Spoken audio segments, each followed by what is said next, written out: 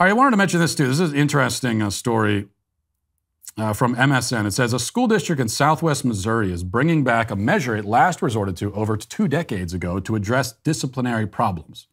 That is, spanking students. Classes started Monday for the 1,900 students in Classville R4 school district, about an hour west of Branson and some 15 miles from the Arkansas border. During open house, families were notified that the school board had adopted a policy in June allowing physical force as a method of correcting student behavior. Parents were handed forms to specify whether they authorized the school to use a paddle on their child. Formerly known as corporal punishment, the disciplinary measure usually involves striking students on the buttocks with a wooden paddle.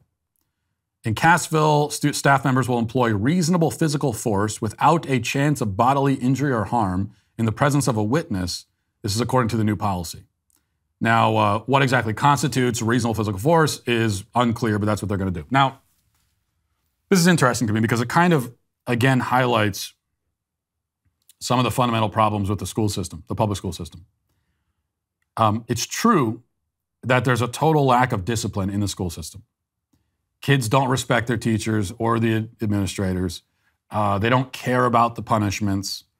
Suspension, in particular, is a really, and I think this is where the paddling idea originally came from, is that they were looking for another form of punishment instead of suspension. And that makes sense in a certain way because suspension is a particularly stupid form of punishment because the kinds of kids who get suspended are also the kinds of kids who love nothing more than to stay home from school. And they're likely to be the kinds of kids whose parents aren't going to hold them accountable at home. So by suspending them, you're not really accomplishing anything. Suspension only works as a disciplinary tool if the child being suspended, number one, wants to come to school, and so you're taking something away from him that he wants, and two, has parents who will react with appropriately severe, with appropriate severity to their child being suspended in the first place. So if you need both of those criteria to be met in order for the suspension to work as a punishment. But usually, neither of the criteria are met. So what are you left with? They don't really expel kids anymore, unless they're found guilty of misgendering, in which case then you can toss them out. There's detention, but that only goes so far. And what if a kid refuses to show up to detention? What do? This is the kind of hopeless situation that lots of teachers and administrators are in. There's nothing they can do. The kids are not listening. They don't care. They have no respect. They have no, they haven't been raised to respect their elders or anything like that. So it's just, what are you supposed to do with them? And it's what makes you think, well, maybe it's time to introduce corporal punishment as another option. But then here comes another complication, because if I'm a parent sending my kid to public school in the year 2022, I am not going to be okay with paddling, because there's no way in hell that I trust the teachers or administrators to dole out a punishment like that appropriately or responsibly. I just don't trust them.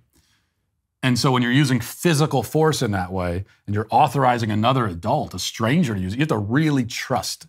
There has to be a lot of trust there. But I'm not going to have that kind of trust in any of the adults working in the school system right now. I just don't trust you. So no stranger, especially not one in public schools, laying a hand on my kid. I don't trust them. I don't trust any adult with that, especially not government workers in the government school system. Yeah, I'm not gonna entrust government employees to physically punish my child. No, this is the conundrum then that you deal with. The lax discipline doesn't work.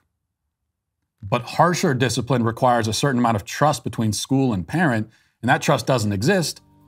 And largely that's the fault of the schools, because they've destroyed all that trust. So what's the answer?